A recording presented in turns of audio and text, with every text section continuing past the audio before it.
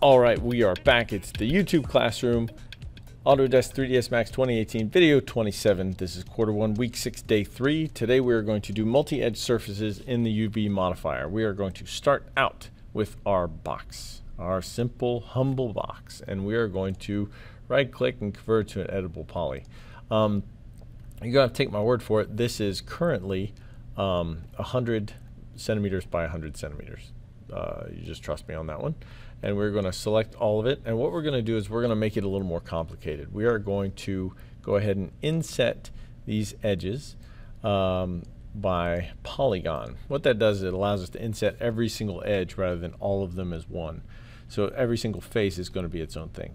So I'm going to move this in by, let's say, 12 centimeters. That looks about right. Sure. All right, cool. So this is a 12 centimeter or inset. Now what I'm going to do is I'm going to extrude this negatively. So I'm going to hit right click and I'm going to negatively extrude this in by, let's say, -4. Cool. And then I'm going to click the OK, and then we are done. I'm going to grab M for another material. Let's see what I got here. Sample slot. Cool. Double click. I'm going to get my, no, I'm going to leave it gray for now just because I'm trying to give you guys a look at what, a better idea. So this is what we have, our simple box. What we want to do is we want to make sure that when we extrapolate this out, just like we did last time, we want to talk about how we can planar map and sort of map these to a 2D plane. That's what we need to do. We need to find a way to break this shape up so that every single face is flattened out as best as it can, so that we can make sure that when we put a material on it, it doesn't get stretched. So if we have a material, I'm going to hit M for material, and I'm going to drag in my 256 crate, just as an example. I'm going to drop it in this diffuse color. It starts out pretty bad, actually. I'm surprised, mostly because we edited this some. So it's like all stretchy and yucky and weird. That's because it doesn't know where to put the image because we created new geometry. Now, we could just hit, throw our UV modifier on there, modifier list, type UN and hit enter. Maybe. If I had it selected, it'd be better. UN, okay, cool. So the whole thing should be selected if I didn't do that before. And also, I don't ever use ignore backfacing. I think it's terrible, so I'm going to do it all again. I'm going to go back to editable poly, hit yes, make sure nothing's selected, and then make sure this is set. So I'm going to grab all of these faces, I'm going to box map them, and it turns out that looks okay at first. You can see we've got some weirdness here where the wood framing actually comes over a little bit. But all in all, that's not terrible. However, if we were doing something a little more complicated, let's say like, let's do a cone. All right, I'm going to drag a cone up. Boop. All right, material, and slap my cone on there. If I wanted to have more control over that cone and how it's going to look, I need to have a better way to put that material on there. Right? So what we need to do is figure out a better way to sort of see how this is going to look. I'll turn off edge faces just so we can get a better idea of what's going on. See, looks all right, except up at the top. So what we need to do is find out a good way to add a material so we can have a lot of control over it, because currently we don't. When I open this up in the UV editor, I'm going to delete that cone because it's junk anyway. All right, cool. So UV editor, there we are. You see that the box itself has sort of been mapped okay, but what if I really wanted a lot of control over it? Or what if I had a part of the box that was really important?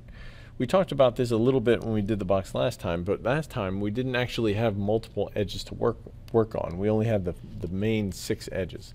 Now we've got these inner box edges, like these, all the way around here. Oops, not that one. These. We need to make sure these get that get some loving as well. We got to make sure that they are covered and not stretched and not distorted. And the way this is currently built will be difficult to figure out exactly what part would be where. So the best thing we can do is sort of decide how we can calculate what we want things to look like. So for instance, if I know if I select this and then I expand it out, I will get these edges. Okay? If I take this and planar map it along, let's see, Z, then I can double click this plane, move over, and then Tools, Relax by Polygon, Start, Stop. You'll notice that I'm getting weird stretching on the sides. See how it's stretched? That's not what we want. It looks weird. The reason we're getting stretching is because this image, this piece here should be a rectangle, but it's not. It's like a trapezoid. So what we need to do is we need to split that edge here, that one, by breaking it. If we break it there and we we click on that and break it there, and then we can grab this piece again and then relax it. Tools, Relax, Start, Relax, Apply. Now see how now this is a rectangle? See how this looks good now? Or at least it looks straight, right? So now if we take this, and I'm going to get this out of the way just for now. Put this over here. So let's say I was trying to make sure this lined up well. So I'm going to grab the whole thing and I'm going to sort of set it there. And then I'm going to move the other part to where it would make sense. Maybe like that. So now this looks pretty good, right? This looks all stretchy. At least it starts to look stretchy. And then over here it's all weird and you can see the edge line sort of going in. So what happened is we broke this and it made this particular rectangle perfect. So we need to break the other edges too. So let's go back to edges, grab these corner ones, that one, break, and this one, and break. Oops. All right, so now grab all the faces and relax it again. Start, relax, stop, relax. Cool. So if you look at it now, we've got a little bit of weirdness here, right? Because maybe our image isn't perfectly aligned. We could align it a little better, right? Let's see if we can do that. Grab all of it, move it down there, and move this one there, and move this one there. So what I've done is now I've made sure that the images, each specific face has been laid out flat. So now there is no distortion.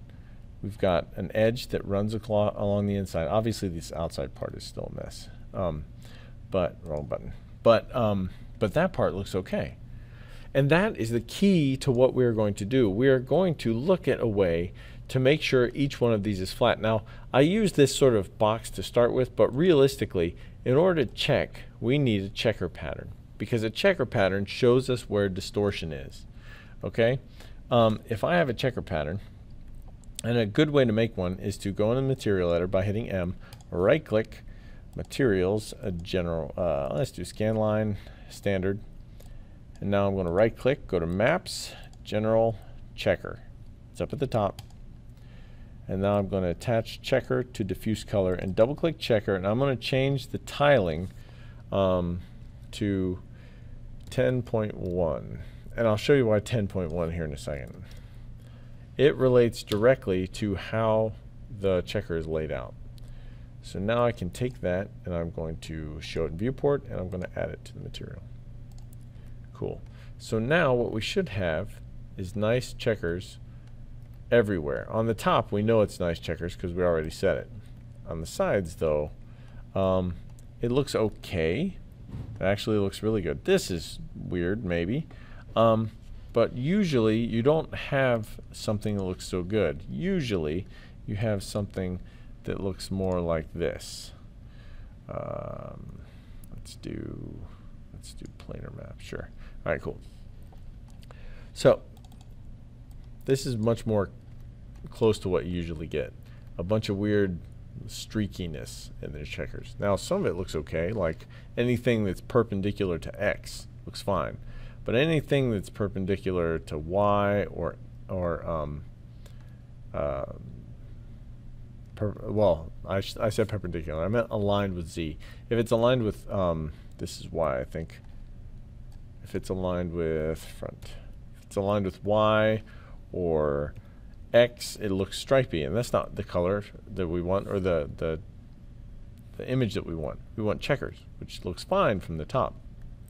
So what's happening is that material is being cast through the object only from one direction. So we need to make sure that it's from every direction and laid out appropriately. Okay, so right now the projection is coming only from the top, so we're getting checker maps from the top, but from the side it's still coming from the top, so that image is getting streaked down this way.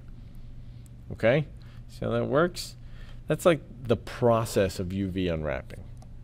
How the material gets sprayed onto the object from a specific direction. The thing is, we need to be able to set this off in a bunch of different ways. Okay, and to get that, we need to think about how we're going to lay these faces out so that they can all be flat. If you think about it, if I take this and snip it like a bearskin rug, if that and this are planar map from Z, right? Am I looking at it right? Yeah. They're planar map from Z, and we go to UV editor. That's from the top. If I go to tools, relax, this inside section will flop out. It'll like unfold out, and it'll turn into this shape here. By doing that, start, relax, stop, done. By doing that, we now have, oh, that's being weird. There. By doing that, we have control over the actual image, and this is now perfectly rectangular like it should be.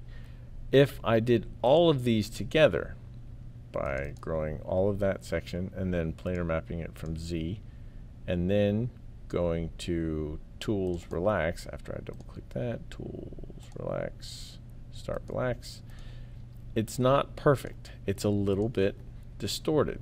Mostly here. See how those angles go in? That doesn't look good. It looks fine from the top, but once again, on the edges, it gets weird. Now, you're never going to be able to make things perfect. However, if you slice things appropriately, you can lay them out so they're as close to perfect as you can get it. And at the end of the day, that's what you're looking for. You're looking for something that's a little bit as perfect as you can get it. With some, there's always going to be some distortion, but with as little distortion as possible while still making it look obvious or look good. And that's the trade-off you're going to be working on. UVing, the concept of UVing is really, really complicated because you're taking a 3D object and you're slicing it in places so you can lay it as flat as you can get it. The box is easy, but things like spheres are next to impossible. To get this to lay flat is impossible. No matter how we slice it, it's going to end up being problematic. You've seen this with the globe for the last, thousands and thousands of years. Humanity's been trying to make a map out of the globe, and it's extremely difficult because there's no good way to get this to be even checkers all the way through unless you distort it or slice it up somehow. So we've got this sphere. If we go into a UV map on it, unwrap, you can even try a spherical map. Best alignment. Let's do this. All you can get is this, and in that case the squares become rectangles in the center, so everything looks way bigger and stretched in the center, and then it's too skinny at the top and it just looks bad. The only place it looks okay-ish is around this area, but even still that part's squished if you're going to fit it into a square. If you try and stretch it out, you can sort of get it square, but only along specific sections. Mostly right there. At the bottom, it's still super squished and distorted. So there's no way you're going to fix all of these problems forever. However, you're going to have to try to get as even distribution as you can. The way we would do that with a globe is basically bake it into the texture, so make the texture at the top a lot wider and then make the texture where in the center a lot better, a lot more controlled, and try and just get that as close as we can. Now in the next video we're going to sort of fix some of this and talk about how we could lay this out so we can use some parts over. So a lot of times you'll use the same material in multiple spots on the same model. And you do that by slicing up the UVs and laying them on top of each other in places that you can. Now this only works for certain types of modeling, and it doesn't work well with normal maps unless you've really sort of planned it out. However, it's going to be a good way for us to save a lot of memory by overlapping the same coloring or material onto this the same or different sections of a model. So with that, we will see you next time. I know this time we didn't actually do a whole lot when it comes to actual turning things in, but in the next video I think we'll go ahead and actually build this out and finish where we are. Okay, so I'll see you in the next video when we take and actually lay this out in a UV. See you next time.